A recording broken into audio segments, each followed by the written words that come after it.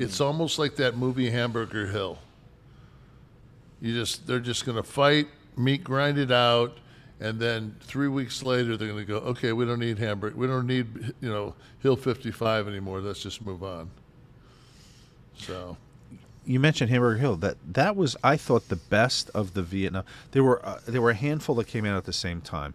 Casualties of War. This is all late '80s, right? Casualty of War, Platoon, the Kubrick, Full Metal Jacket, Hamburger Hill. I like Hamburger Hill the best. It didn't get nearly the push that the others got.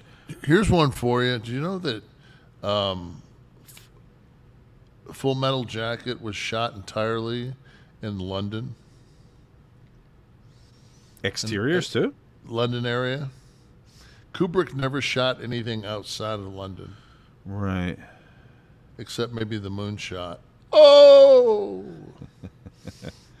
That could have been. That was at Area 51. They flew him in. They put him on a clandestine train. You do know that was a 13-hour train ride. 13-hour ride, exactly. Nowhere fucking near. Nowhere Roswell. near. And the son of a bitch didn't listen that we were actually talking about the second incident that happened in Roswell, Georgia. So, oh right. You got to listen on this show. We switch shit up. Travis Kelce keeps the pedophiles on their toes.